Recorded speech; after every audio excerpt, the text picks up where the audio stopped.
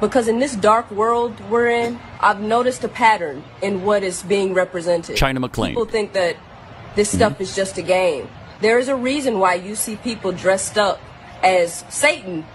Not just, like Satan slipping himself in a little bit. No, full on visuals of Satan, people dressed as Satan, dressed as a demon, got upside down crosses all on their clothes or pentagrams on their clothes. And people are just like, oh, that's funny. It's, we're making fun. No, there's a reason why the entertainment industry is doing that, y'all. They know good and doggone well that God exists. They also know that Satan exists. They're just counting on the fact that y'all don't know that.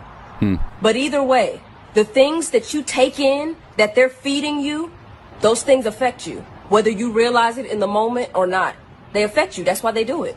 Entertainment industry, it's about influence. I'm not going to sacrifice the honesty in order to be